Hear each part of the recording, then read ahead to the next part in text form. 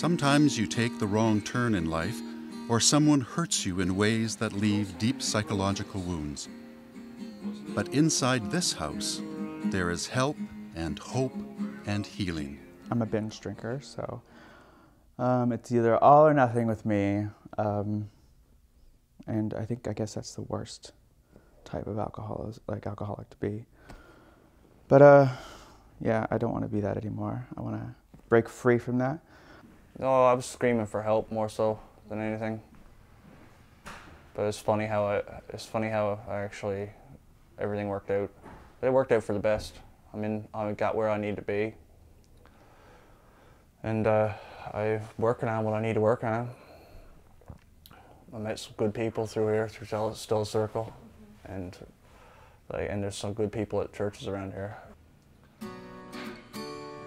Emmanuel House is part of Stella's Circle, a United Church of Canada outreach ministry in St. John's, Newfoundland.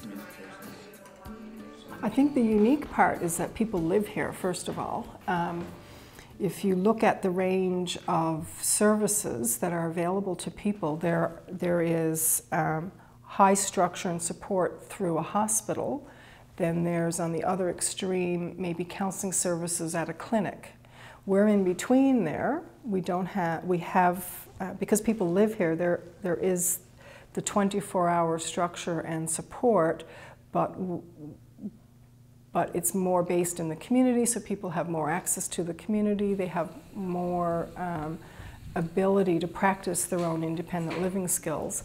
We have, as part of our mission and our philosophy, is a social justice-based approach with people.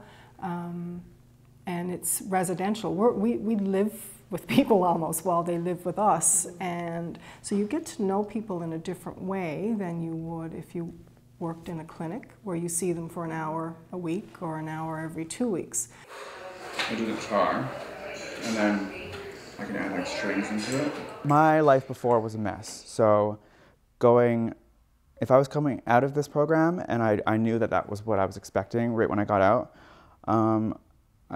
there wouldn't be any growth, because why grow if you know you're just going to land right back there? So I get to start over, and I get to reinvent myself, and I love things like that.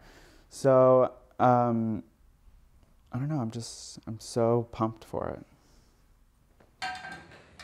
I really wanted to stress the importance of this program. Pretty much, it gave me a chance to put my life back together.